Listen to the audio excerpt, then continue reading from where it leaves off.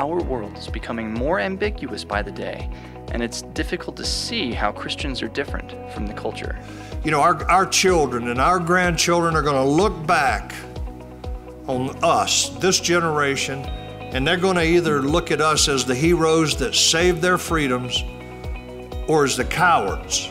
And I use that term deliberately, the cowards that sacrificed their freedoms at the altar of political correctness. Hear about the courage it takes to become a spiritual warrior in a world of opposition on today's edition of Dr. James Dobson's Family Talk.